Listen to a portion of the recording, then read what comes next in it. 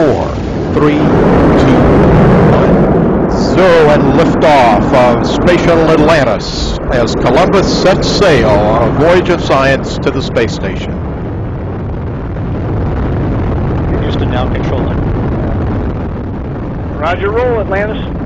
Columbus weighs anchor from its port in Florida. Atlantis on the proper alignment, heads down, wings level for the 8.5-minute ride to orbit, taking aim on the International Space Station for docking on Saturday.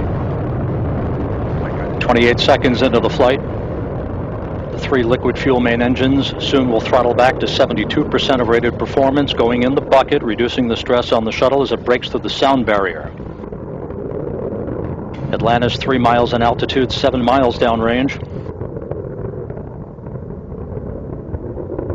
50 seconds into the flight, the engine's beginning to throttle back up, standing by for that call from Capcom Jim Dutton.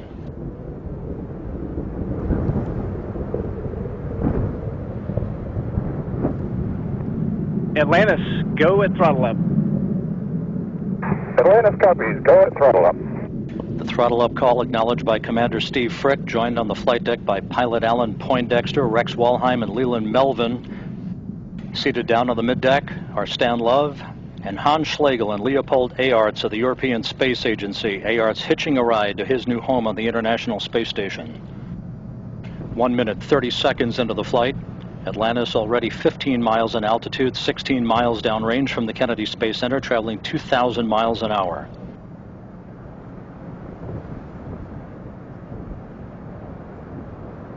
Three good main engines, 3 good fuel cells, 3 auxiliary power units, all functioning normally. Standing by for solid rocket booster separation.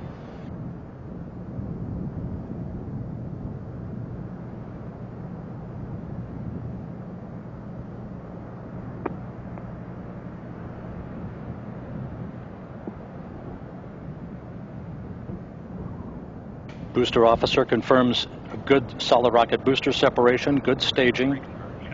Guidance now converging, the onboard computers commanding the main engines to swivel, aiming Atlantis for its precise keyhole in space for main engine cutoff.